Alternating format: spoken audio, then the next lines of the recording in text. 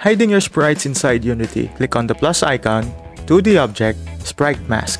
Click on the circle next to the sprite and select a suitable graphic as your mask. I scaled my mask to 10 to match the size of my objects in the scene. Select the empty box and set the mask interaction to be visible outside mask. This means that the graphic will only be shown if no mask is touching it. I then set the banana to do the opposite effect by setting it to be visible inside mask. When I did that, you will see that the banana has vanished into the game view. If you drag the sprite mask inside the box, you will see the banana and the box disappear. Give this video a like, comment below for some questions, and subscribe to my channel to see more content like this.